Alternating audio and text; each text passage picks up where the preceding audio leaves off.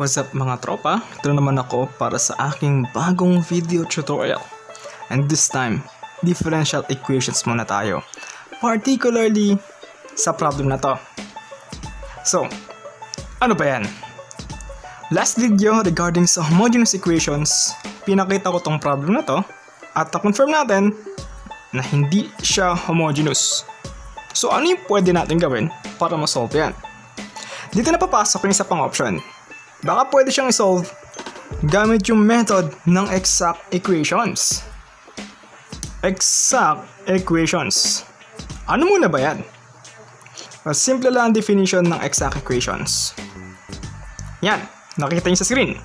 Kapag daw yung partial derivative ni n with respect to y ay equal sa partial derivative ni n with respect to x, yung equation is exact. And if the equation is exact, pwede ka na mag-proceed sa procedure ng exact equations. Teka lang sir, ano muna yung m at n at bakit may partial derivative? Okay, pakita ko lang. Bigay akong sample. Tignan natin kung itong nakikita nyong equation sa screen is exact. Now, mag-establish muna tulad ng pinakita ko sa formula kanina, makapag-establish tayo ng m at n. So, this will be our m. So, yun ang definition niya. M is yung term o yung function na kasama ni dx lang. And this will be our n. Yung n ay yung function na kung saan kasama ni dy. Okay? Nagas ng ibig sabihin? M is for the function na kasama si dx. N is yung function na kasama si dy. Once na-establish yan, saka natin kukunin yung partial derivatives. So, si m is 6x plus y squared. Si n is y times 2x minus 3y. Eh, para tandaan naman dx at dy. Yung partial derivative ni m with respect to y. Take note, ina-assume ko na alam nyo na mag-partial derivative. If hindi pa, pwede nyo panoorin yung lumang video ko sa exact equations, doon ko tinuro yun. Dito, hindi na para hindi na redundant at papanood yung lumang video. At ina-assume ko na alam nyo na. So, back to topic. Ang partial derivative ni m with respect to y is 0 plus 2y. Tandaan, sa case na to, with respect to y, constant si x. I-assume na constant si x. Partial derivatives nga. Tingin tayo kay n. Since medyo complicated yung tsura, pag i-distribute ko muna yung y sa loob, magiging 2x times y minus 3y squared. Saka natin kunin yung partial derivative niya with respect to x. Pag sinabing with respect to x, ang constant is y. I-assume mo siyang constant. At para hindi kayo malito, kung may constant, tandaan sa derivative, ilabas. Ilabas ang constant, saka ka mag-derivative. Sige kayo naman. Anong partial derivative niyan? Good. It's 2y plus 0. So, pinakita ko yung zeros para i-emphasize na constant si y sa case ng partial derivative ni n. At ang derivative ng constants, 0. At makikita naman dito na equal yung kanilang partial derivatives. Ibig sabihin, itong problem sa screen is exact. Pwede nang isolve yan gamit ang methods ng exact equation. Simple lang. Pero note, emphasize ko lang yung form ni m at ni n. Kung makikita nyo si m, lahat ng functions nandun ng dx. Walang naiwan. Ganon din yung kay n. Nakagrupo lahat ang functions kasama yung dy. At naka-equate sila sa 0. Tignan nyo yung form. Okay? So, nagpaalala ulit. Bago magpatuloy, make sure that the equation is m dx plus n dy is equal to 0 form. Sinabi ko na kanina, function dx, function dy. Bukod dun, kailangan din na sum yung nakalagay o addition. If it's minus, hindi pa pwede. Okay? mn dx plus n dy is equal to 0 form lang para sa pag-solve ng exact equations. O at least sa pag-check. Hopefully malinaw, pwedeng i-rewind ang video. Now, practice tayo. Tingnan nyo kung itong mga makikita nyo problem sa screen is exact or hindi. Ito, is this problem exact or hindi? Good, it's exact. Ang partial derivatives nila is -3. Parehas. How about this problem? Okay. This time, it is not exact. Okay? Hindi siya exact. So, partial derivatives nila hindi equal. Si m, it's 4. Si n, it's 2. Now, may nakita kang y prime sa screen. Ang y prime, ibig sabihin lang yan ay dy over dx. So, pwede may convert yung y prime into dy over dx, then multiply yung dx sa kabilang side. mdx plus ndy form pa rin. Etong pangatlo, exact or hindi? Okay, it's exact. So, nakita nyo, unang-unang issue dito sa problem, naka-minus yung gitna. Hindi na sunod yung mdx plus ndy. So, distribute yung negative sign pa loob. So, mula positive 4y minus x, naging, tignan nyo, negative 4y plus x. Balik ko sa original. Ginawa kong positive, mdx plus ndy. Yung y prime, doon ang galing yun. Y prime ay pwedeng gawing dy over dx. Okay? Okay.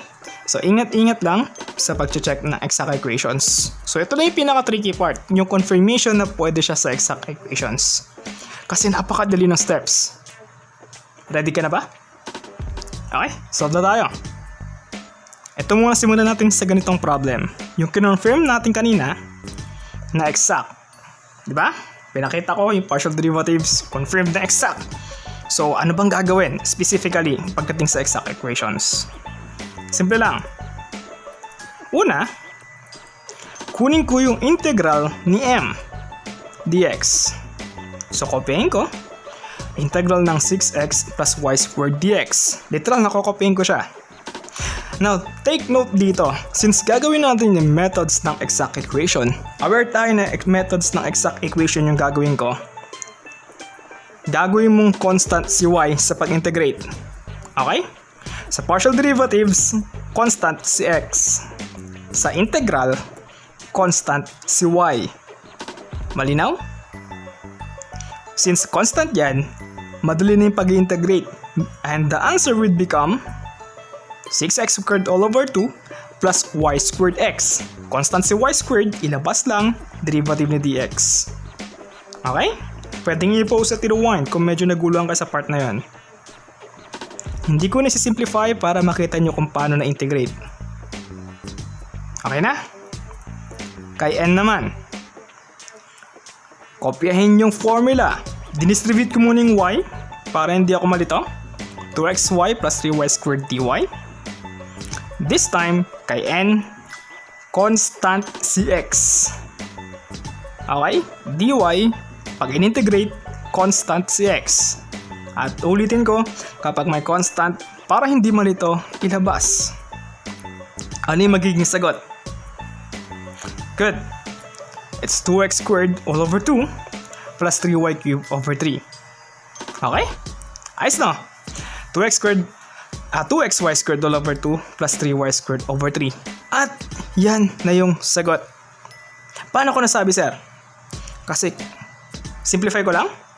Makita nyo na yung may 2 over 2 ako para lang may maka-emphasize ko lang yung point ko. Naging y squared over x. Balik ko lang. 2xy squared over 2. Dinivide ko yung 2. Y squared over x. Bakit ko sinimplify? Kasi yung final answer, after mo ma-integrate si m at si n, is this. Now kung mapapansin nyo, para silang may y squared yung na-integrate natin. Ibig sabihin, kokopyahin ko siya once sa sagot. May y squared. Okay? Now, etong dalawa, si 6x y squared, 6x squared all over 2, at si 3y cubed all over 3, unique answers. At kinopya ko sila separately. Tapos na ang exact equations. So that's how you solve that problem. Note lang na itong ginawa ko is just a shortcut.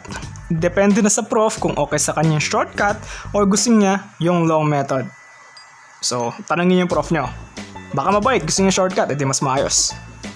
Okay, pero yun ang gusto ko emphasize. Yung method ng exact equation is just integrate m and integrate n. Copy each answer once. Walang mauulit na term sa final answer. Tulad ng ginawa ko dito, balik ko lang.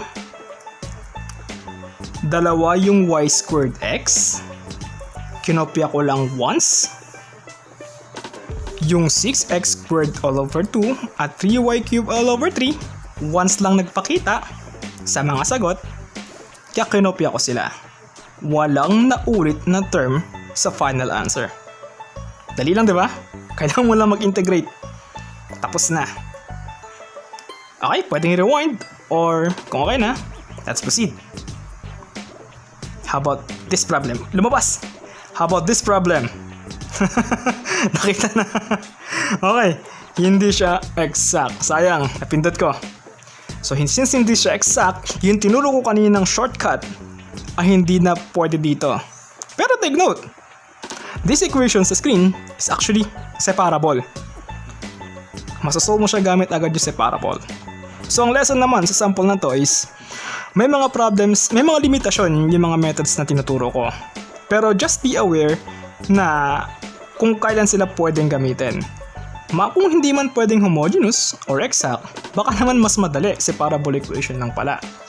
Or vice versa, kung hindi separable, baka naman pwedeng gawing homogeneous o baka exact yung problem. Okay? Later part, makikita nyo kung ano pa ibang methods. Pero yun ang idea, just be aware kung alin dapat yung gagamitin ko.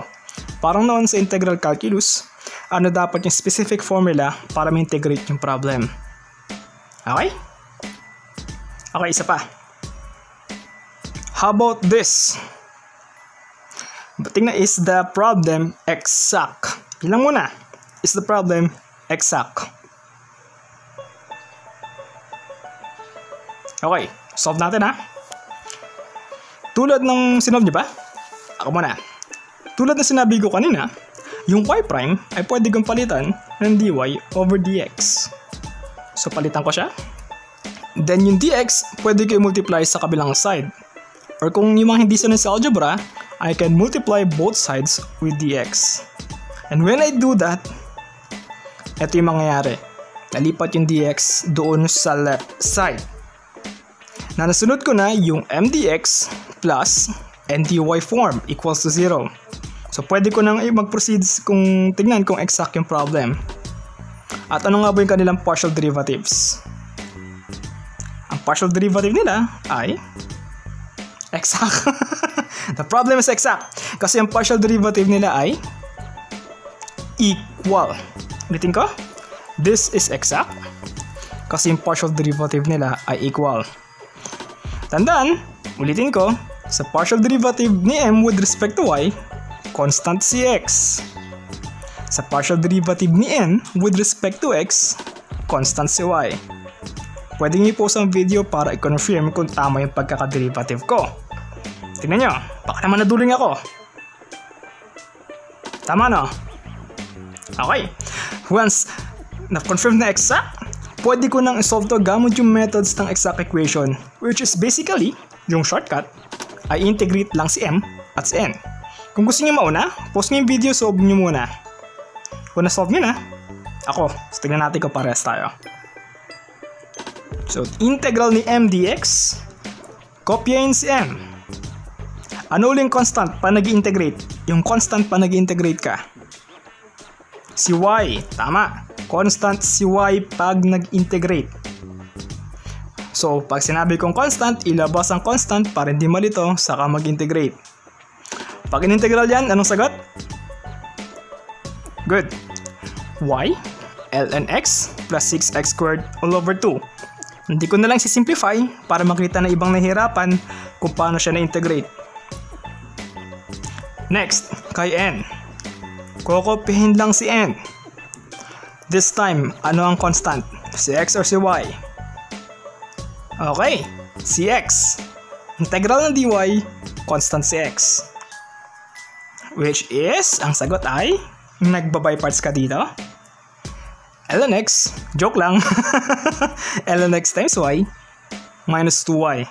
Constant si ln x. So ilabas ang ln x, integral ng dy. Kala mo by parts, no? So ayusin ko lang para makita nyo kung ano yung magkaparehas. Y ln x minus 2y.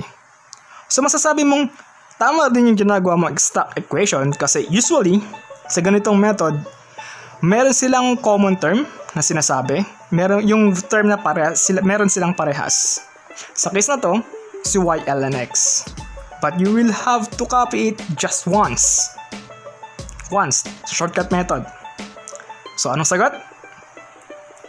Y ln x. Y ln x plus 6x squared all over 2 minus 2y. Kopyahin mo lang yung mga answers once. Tapos na. Now, ulitin ko lang Tinong tinuturo ko dito is the shortcut. Hindi ko alam paano yung gusto ng prof nyo. Kung gusto nyo yung long method, interesado kayo sa long method, panoorin nyo yung lumang video ko. If hindi na, tapusin na natin dito sa sample. Okay? Pwedeng i-rewind ng video kung nalito. Kung hindi na, summarize ko lang yung nangyari. You can also solve differential equations using the method of exact equations. Pero bago mo gawin yon, siguraduhin mo na exact yung problem. Kasi, katulad na pinakita ko kanina na shortcut, hindi mo talaga malalaman na may issue. Unlike sa homogeneous equations, na dapat yung ending maging separable yung problem, sa exact, since shortcut ang tinuro ko, makikita mo na walang red flags. Ang pinaka-red flag na malapit mo makita ay supposedly dapat may common term yung dalawang sagot. Bukod doon, wala na. Yun ang pangit side ng shortcut. Pero if it's exact naman, sobrang bilis ng problem. So yun lang. Make sure that it is exact. The methods of differential exact equations requires you to integrate the two different functions. Basically, yun lang na yung ginawa ko kanina. Once na na-confirm siyang exact, nag-integrate lang ako agad. Then copy-paste the answers. The integrated values are the answers. Ulitin ko, long method, nasa lumang video ko. Ang pinakamalupit, since kahit differential equation na to, kailangan mo pa rin gumamit ng integral calculus. Huwag sanang kakalimutan yung mga formulas. Sinadya ko talaga madali lang yung sample kasi mas interesado ko ipaliwanag yung exact equations. Depende na sa prof nyo kung gaano siya kasadista.